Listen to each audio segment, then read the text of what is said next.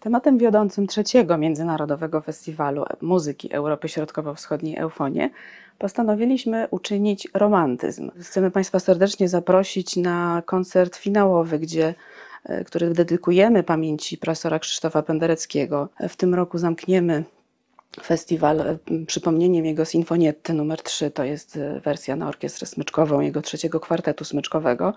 Krzysztof Penderecki się również znakomicie wpisuje w ten temat związany z wątkami romantycznymi, a drugim twórcą i równolatkiem Krzysztofa Pendereckiego był oczywiście Henryk Mikołaj Górecki. Na naszym festiwalu nie zabraknie również jego muzyki, także koncertu klawesynowego w wersji na fortepian, którą wykona specjalnie dla nas córka kompozytora Anna Górecka. Serdecznie zapraszamy.